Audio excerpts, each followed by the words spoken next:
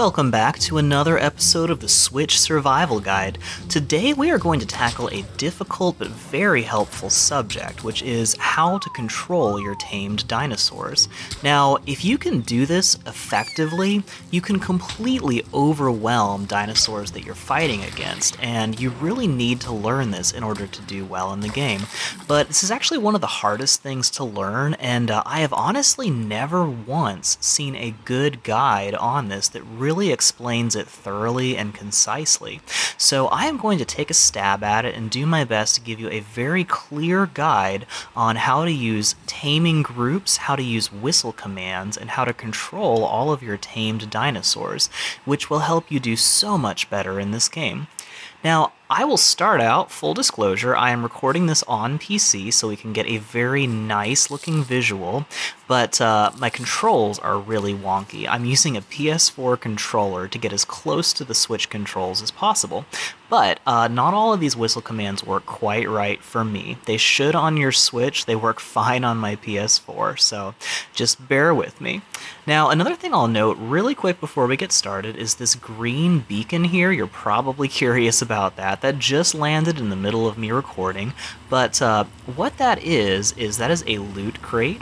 Now if you walk up to it, you'll see in gray it says requires survival level 15 to open. So I'm not high enough level to open that, but if I was level 15, I could use the Y or the X button with my fists equipped, and that would actually open up whatever's in there. Usually it's really good tools, armor, sometimes you'll get like a whole house worth of supplies. It's very helpful. So if you can get those, definitely check them out, see what they are.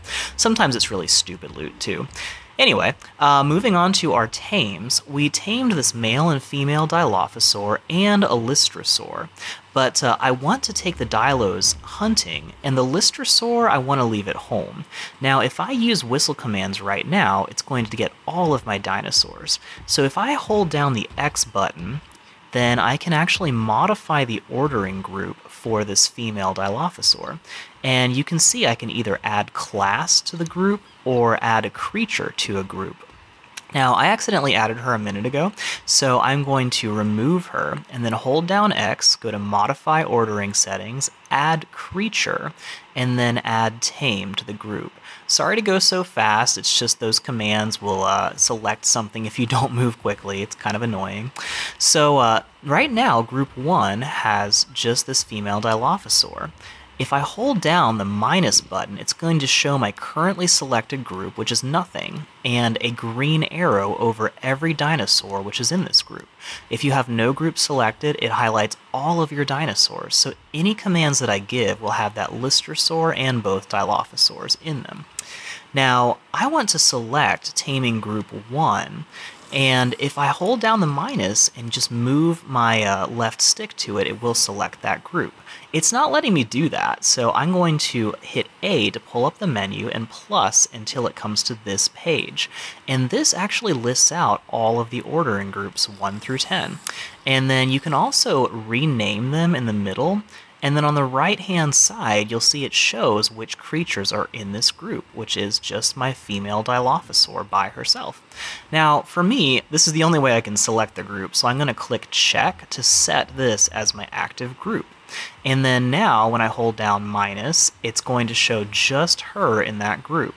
Now, once again, for you, you can use the stick to select it from that radial menu. It just won't work for me. Now, I'm going to hit Modify Ordering Groups and then add the class to Group 1. And the class means all Dilophosaurs that I own are now in Group 1. And as you can see here, I've got Group 1 selected, and it is only showing both of my Dilophosaurs because they're the only ones in Group 1. My Lystrosaur is not going to do anything that I tell it now because I've got Group 1 selected. Now remember this because you need to clear your ordering group if you want to tell the Lystrosaur what to do again. So that is very important. We've also got some settings when we hold down the X button, like Disable Victim Collection, which will keep them from eating dinosaurs that I kill. Now, if there's something like a beaver that can harvest trees on Wander, if I disable Resource Harvesting, it won't pick up those trees. So keep an eye on that if you need to change those settings. There's a couple other settings that we can set for our dinosaurs, but if I hit back, I can go to Behavior, And I can enable wandering, which is helpful in some instances. Be careful not to spay her accidentally on options, but from here you can also change their name. If you hit unclaim, she'll go back to being a wild Dilophosaur, and hey, come on, buddy, I'm trying to make a guide here. Get out of here. If I enable turret mode, they're going to sit still and spit at things without actually moving from that spot, which is great if you stick them on top of your house where the other dinosaurs can't reach them. They turn into nice little mobile turrets, which we'll do later on. Now, on behavior, I can also change her stance from aggressive, passive, attack my target, neutral. As you can guess, aggressive means she'll attack everything that comes near, passive means she will attack nothing, neutral means if I get attacked or one of my dinosaurs gets attacked, she'll fight back against it. And then attack my target means every time I attack something with my weapons, she should start attacking it. So I'm trying to select that, and you'll see later I'm still having a little trouble because the PC is a little wonky. I'm not quite used to it yet, but it should work pretty well for you. And I can also whistle neutral if I want my dinosaurs to not attack anything. That's a very good thing for me to do with that Listersaur because I don't want that Listersaur fighting. It's totally useless for that. It's only good for laying eggs and giving a little experience boost. So I just held down the A button and held up to whistle follow all. Or I can say stop all, and that's going to make everything in the currently selected group, which is group 1, do whatever I say there. You can see in the distance there's another one of those loot crates dropping big pillar of white light. That's one that I could actually use right now, but I'm not going to go all the way over there to get it. So another very helpful thing you can do is if you hold down the top left bumper, L1, and hit up on the directional pad on the left, it will actually whistle for them to go to that spot. And you can put that even pretty far in the distance, and they'll just follow whatever direction you're telling them. Now be careful, they'll get stuck on things like this guy. Dinosaurs are not as intelligent as Jurassic Park would lead you to believe. I've actually seen one of my velociraptors stand on a camping fire and nearly died from it. So yeah, so one of these days I'll put together a compilation of how many stupid things I've seen velociraptors do. It's pretty great. So I'm telling them to follow me. They're a little bit slow, but they will keep following me back there. And I'm going to see if I can just hit this guy with my pickaxe and save my spears a little bit of damage. So, and they're just standing here like idiots. Now, once again, if you do what I'm saying, it should work on Switch. So if I hold down the top left bumper and hit up on the D-pad, just like when I can tell them with that green arrow where to go from place to place, the green arrow will tell them to run to that spot. If I aim that at a dinosaur and hit that, at least on the PS4 and should be the Switch, they will actually run, that will turn red, and they will attack that dodo right there. So that's what should be happening when you do this on Switch. Once again, PC's a little wonky, and they're not attacking when I attack that guy either, so... But we'll just kill this dodo because we may as well get some more food. So I promise we'll get this figured out in a second. Now you'll also notice when I kill something, they will just run right up and harvest it. Now, not all dinosaurs will get as much material as you can, so sometimes it's good to go to their options and disable harvesting if you want to get more meat. Now, once again, trying to get them to kill this compy, and if you were on the Switch and you did that top left bumper and up on the D-pad, they should attack and kill that little compy. So, I will actually figure this out in a second. Now, let's see if I can find a larger target, and hopefully we'll have something that'll last long enough to actually show you what I'm trying to do here. And this turtle should be just perfect. They have a ton of health. So let's just pelt him. Oh my gosh, that was awesome. Did you see him bounce out of the water? So I'm going to pelt him with my slingshot from long range. And once again on the Switch, if you hold the top left bumper and then hit up on the D-pad, that should make them have that red arrow and attack the turtle. And then if I aim it at the ground, they'll run away. So I'm going to keep them going back and forth between attacking and running away. And a turtle can do some decent damage. They look cuddly, but they're not. And my little Dilophosaurs could actually easily get killed by this guy if I just leave them fighting him normally.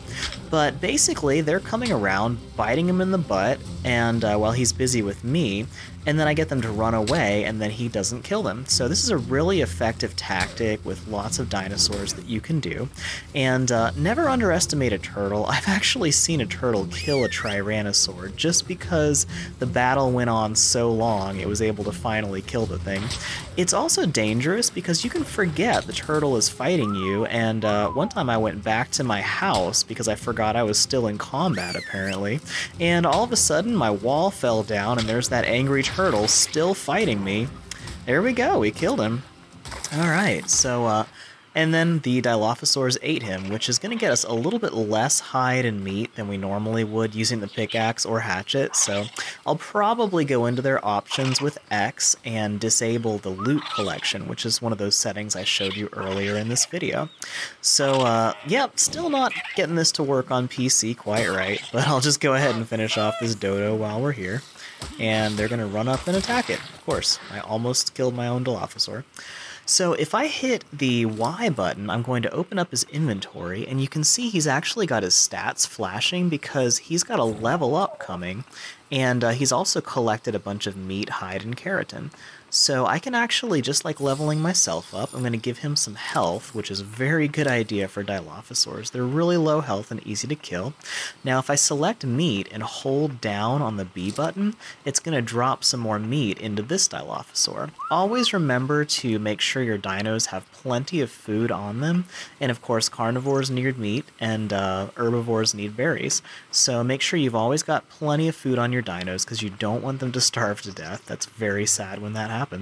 So yeah, that's the basics that you need to know for whistle commands, and hopefully this was helpful, and I know this is a really confusing subject, but please let us know in the comments if that made sense. Oh, now they're actually attacking like they're supposed to. And if you have any questions, also let us know. I want to try to help explain anything that you guys need to know about, and it'll give me some good ideas for what other guides I can give you too. Now, I've also got this survival guide series, which you'll see a link to at the end of this video. And if you have any questions, there very well may be a guide already there for exactly what to do. So keep me posted if there's anything else I can do to make your game easier, and I hope you really enjoy your first couple days on the Switch, and keep an eye out for more guides. I will keep launching them, hopefully at least one a day for quite a while, until we have enough info that you can really enjoy your game. So we will see you next time, and please like and subscribe to our channel. Thanks so much for watching this video from the Ark Survival Guide. If you enjoyed it or found it helpful, please like this video and subscribe to our channel so we can bring you more great guides like this one. Ark is an amazing game, but there is so much to learn before you can really enjoy it. We are dedicated to bringing you high-quality guides, tutorials, and Let's Play videos that are fun, helpful, clean, and suitable for the entire family. There's a tutorial in this series for everything we have done so far in this video. Check out these playlists for more episodes from this series and other guides to help you enjoy your journey on Ark.